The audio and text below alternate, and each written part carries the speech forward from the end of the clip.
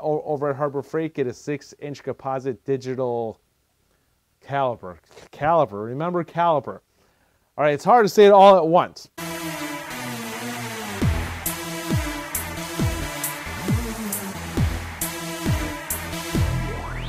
Alrighty, so what we're going to do today is we are actually going to just cut a lot of metal, and I need to get this piece of metal ready for 6 more bolts.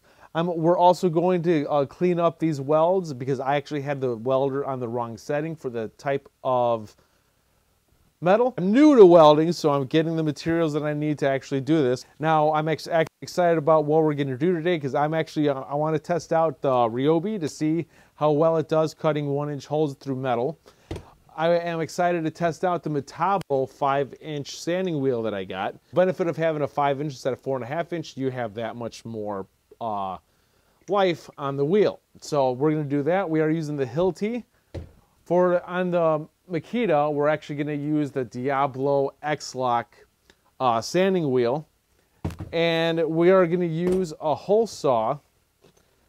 We're going to use an Ace branded bimetal hole saw. Now this is a 1-inch hole saw, and I'm actually excited to see on how well this performs with the Ryobi. We're not going to go through any model numbers or anything. We're just going to get to it. All right, so at Harbor Freight, I did get a 6-inch digital composite caliper, and I did test this out. This actually does work, and it is made out of plastic, which in the future I'm going to get a metal one. When it comes to this, I want hard metal. So yeah, this is not going to last too long in this shop. I need to weld this again and add 6 more bolts to this. So let's get to it. All right, so first we got to cut out this rectangle, and then so like this will be, this will be exposed. So then we're going to cut 6 1-inch holes here on this side. Then the bolt is going to come sticking out here where the nut is right here to match the other nuts. So that's what we're going to do. Let's cut this rectangle out first.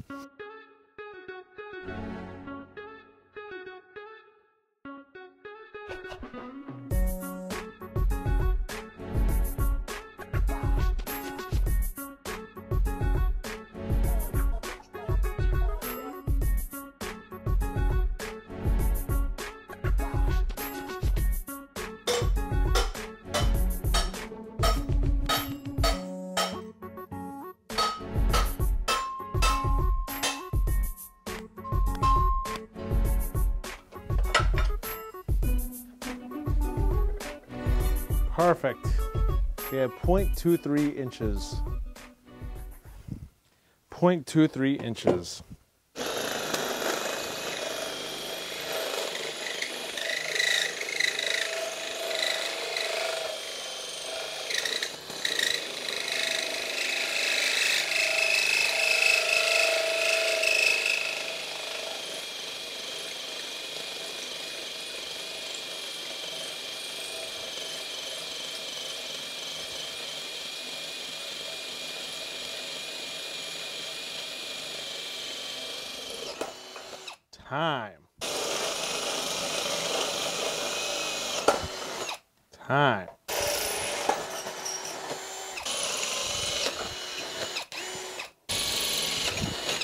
Time.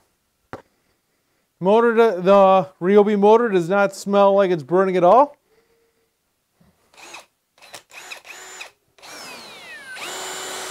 Nope, it smells like a regular working tool, which this Ryobi did do a good job when it comes to this new hammer drill. They did do a good job.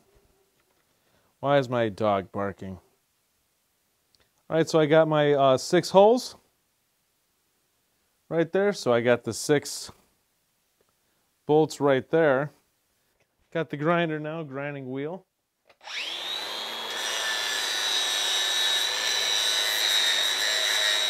Smoother for another weld.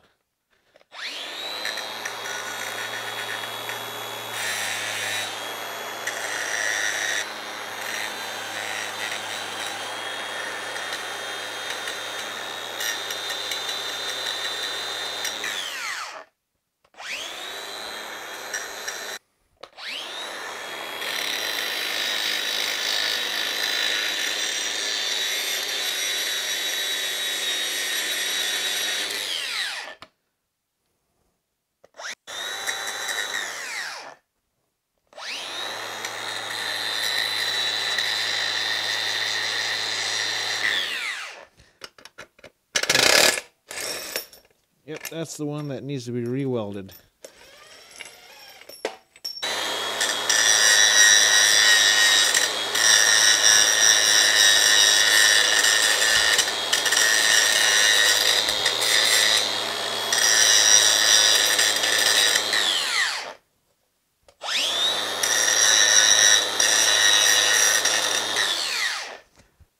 Alrighty, so that is the task later on. We got to re-weld this, and we got to weld these ones in place.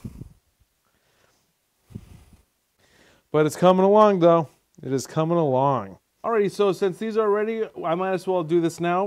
We already went live to weld those on, and they held up to 1,800 foot-pounds.